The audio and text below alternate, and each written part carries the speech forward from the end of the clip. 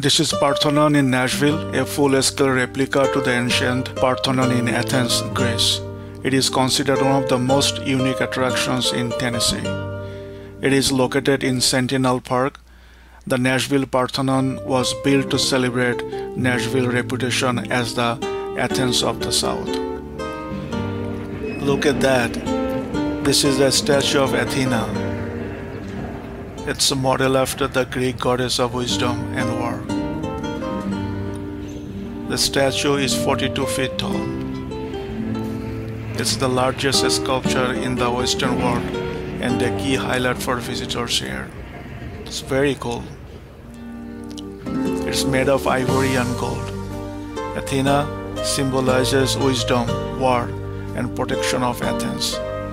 She holds a smaller statue of Nike in her palm, who represents victory. It's amazing.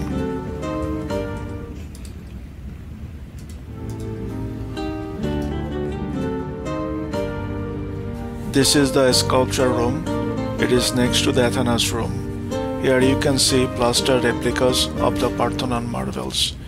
This sculpture and reliefs originally adorn the Parthenon in Athens and represent some of the most significant surviving elements of the original Parthenon's artistic legacy.